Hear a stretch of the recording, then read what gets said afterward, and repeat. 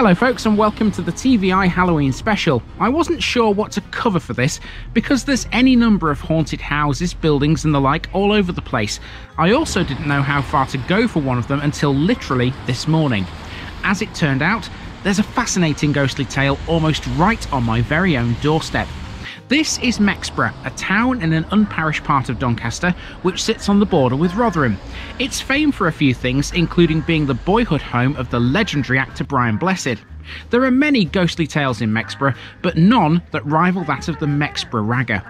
Back in the day, Mexborough was a town well known for its gypsy community, and they weren't exactly well thought of. They would often dance and sing in the marketplace for food and sell items to passers-by. This tale concerns a young gypsy girl who was often seen calling out for hold rags on market days in order to sell them at the quarries in the Don Gorge. However, that's where her fate would be sealed. This spooky looking former railway tunnel is notorious for its ghostly goings on, and it's believed the girl is one of the spirits that haunts it. This is the Cadeby tunnel, 163 yards in length and built in 1892 as part of a 12-mile long branch line that ran from Rangbrook Junction on the Hull and Barnsley Railway to Cadeby Main Colliery. It's said that the girl died here whilst taking a shortcut through it to reach the quarries. The noise from the quarries was so loud that it was impossible for her to hear an approaching train. As it entered the tunnel, she scrambled into a safety archway in the tunnel wall, but crucially dropped her rags. It was as she reached out to retrieve them that the train hit her. Quite some time passed until her remains were found. It was her grandmother who raised the alarm after asking at the quarry, finding out that she never arrived. Now the girl's ghost is said to wander the tunnel, and there have been many sightings of her in here. The tunnel's western approach cutting has been substantially backfilled since it closed, but the entrance remains open. It's incredibly difficult to access this though if you don't have the right footwear. Mind you, the eastern end is no picnic either. This is it here, seen from the embankment overlooking the former line near Cadeby Quarry.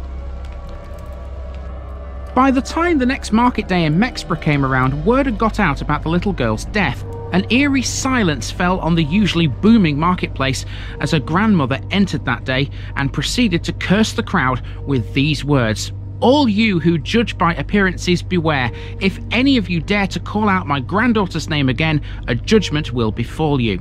It's believed the Mexborough Ragga isn't the only ghost that haunts this tunnel either. In 1903, a worker from the nearby estate committed suicide here by laying his head on the tracks just outside the tunnel and waiting for a train to pass. Who knows, there could well be more than those two that haunt the Cadeby tunnel. Well, this is definitely a very spooky old railway tunnel, folks, and if the story is true, I can fully believe that there is a ghost that haunts it. There probably is more than one ghost in here, to be fair.